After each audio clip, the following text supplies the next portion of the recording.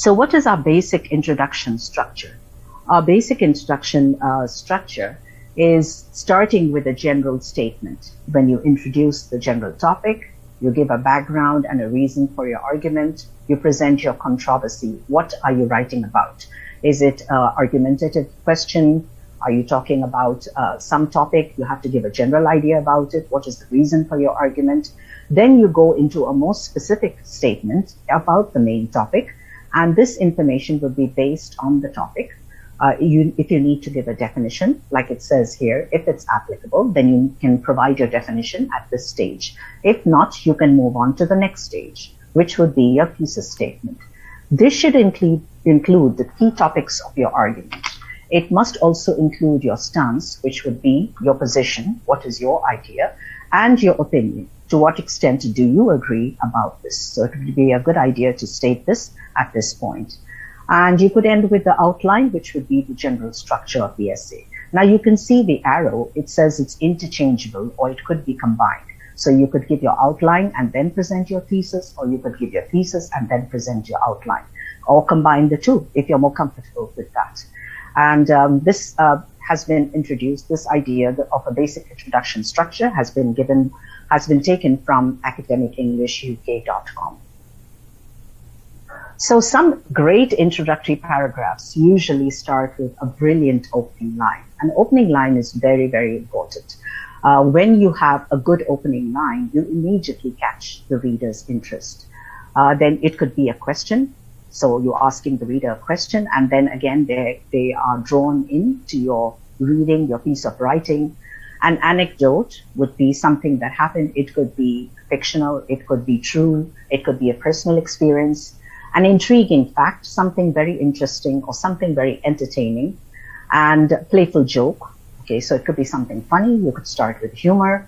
It could be an emotional appeal. So something that appeals to some people's emotions, the reader's emotions. Okay, so then your essay introduction could be with a hook. And here is an example of one: the hook, the topic, and the thesis. Now let's look at the topic before we read the hook in order to know what topic am I writing about.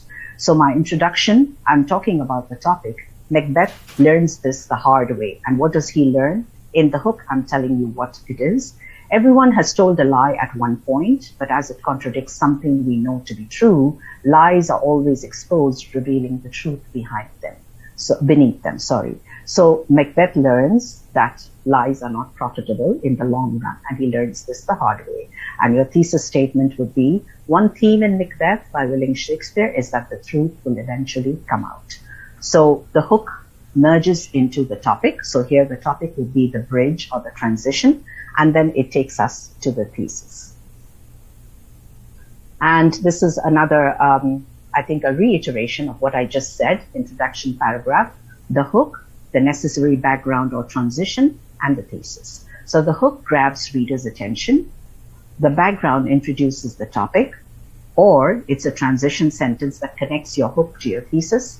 And the thesis summarizes your claim and your evidence so that the readers know what's going to come in the body paragraphs. So you have to give a very clear indication in your introduction, through your hook, through your background, and through your thesis about what your topic is, what you're going to be writing about, what stance are you taking, and how the development is going to progress in the body paragraphs. At this stage, I would just like to ask, does anyone have any questions? I've been doing a lot of talking till now. So any questions till now? I think I can see some in the chat box. Okay. So I'm getting answers that says, no, it's all clear. Okay, thank you very much. Yes, so when I open up the chat box, it just freezes. So just give me a minute so I can move the slide.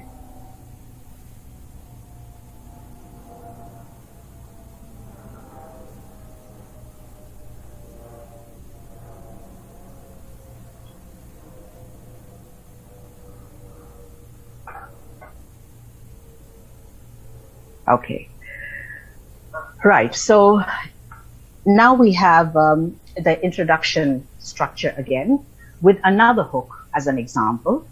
One legend has it that Sir Isaac Newton came up with his ideas about gravity after he was hit on the head by a falling apple.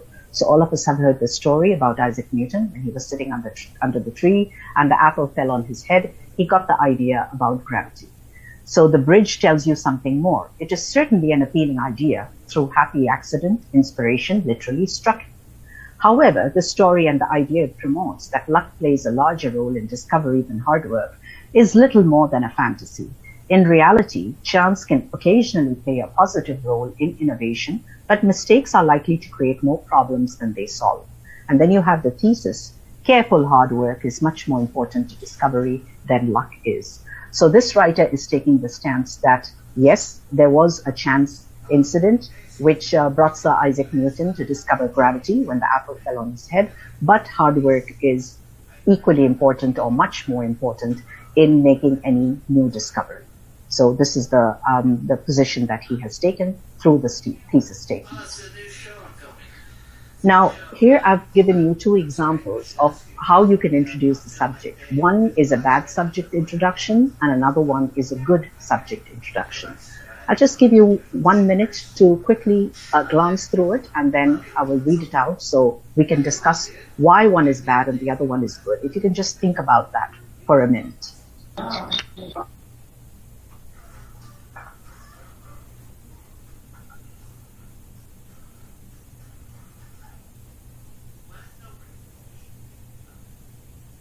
Once you've read it, if you have any ideas, you can put them in the chat box or you could speak on the mic.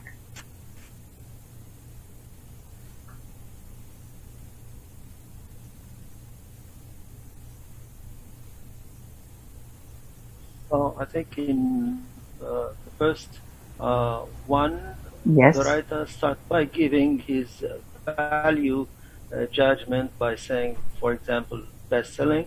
And he is giving much more details instead of talking in a general way, because this is the place for an introduction, so you need general background, not specific details.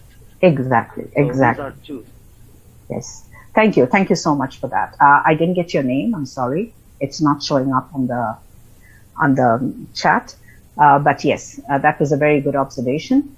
First of all, yes. Okay. Thank you, Rida. Yes, and I got some more answers coming in. I think someone has written the bad one is very detailed. Correct. Yes. It has a lot of details. Sami Aryam, and yes, and we have another answer from. Yes. Okay. So these are the correct answers. Absolutely, very good observations. Lot of details, not necessary. Especially in the introduction, and things that are being given is taking away or detracting from the main topic. So, and like Mr. Rida said, best-selling novelist is a kind of judgmental idea which is being introduced right in the beginning. But if we look at the good subject introduction, Amy Tan, a first-generation Chinese-American born to Chinese immigrant parents, is a novelist who has written countless stories celebrating the history of China and its people. So that is a very brief idea about the novelist, and yet it gives us a lot of information in the short paragraph, the introductory paragraph that is given. So that is a much better introduction as opposed to the first paragraph that we can see. Okay, so moving on to the next slide, if you can, yes, just give me, yes. We have another sample introduction over here. I want you to have a look at it for a minute and tell me, what do you think the topic is? It's very easy to see the topic. So what is the topic of this essay? What is the writer trying to talk to us about? What is he introducing?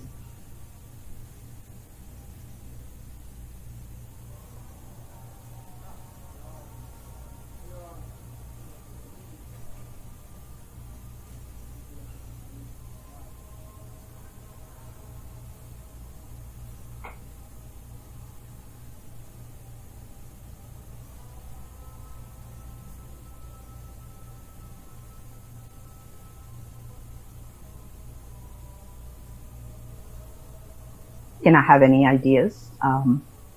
Yes, okay, Shahad Adil has said reading, yes. And Sumaya Baksh says to improve social skills. And Arub Obaid says modern technology. Nancy says the third paragraph is the main idea.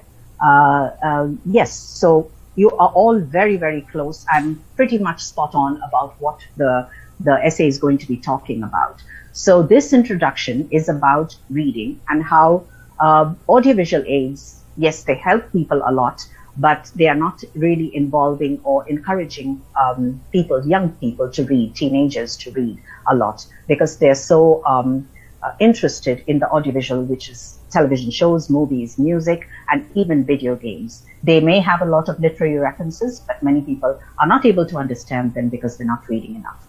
And reading fluently and analytically is very, very important. And they must learn reading skills to be successful. And as it is very beneficial, and we can see in the thesis statement that it involves readers in a variety of social situations and academic skills. So in order to expand their vocabulary, it's very important. So if you can see, what is the green part? Can you tell me what the green part is? Is it the hook? Is it the transition? Or is it the thesis statement? I think it's the bridge part. Yes, yes. Thank you very much. That's the correct answer. Yes, excellent. Yes, the bridge, it's taking us from the first part, which is written in red, onto the blue part, which is written in, the part that's written in blue. So the green is the connector. So yes, it is taking us on to the next